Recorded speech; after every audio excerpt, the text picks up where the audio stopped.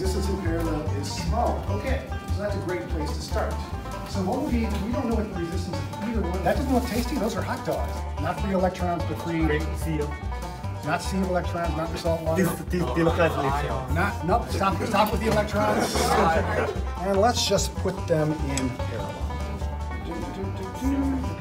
Not here. Actually, I'm going to soak them again in the salt water. In parallel with 220 volts. Wow. We just plug in 220 instead of 120. What's going to happen to the power output? How much higher? Very high. Okay, so let's stop saying very much higher and give me an actual number. 4 times higher. Okay. I see some bubbling. Oh, watch out. Come on. Cook. A little bit of cautionary tale with this, okay? This is why you don't. Who would like the hot dog?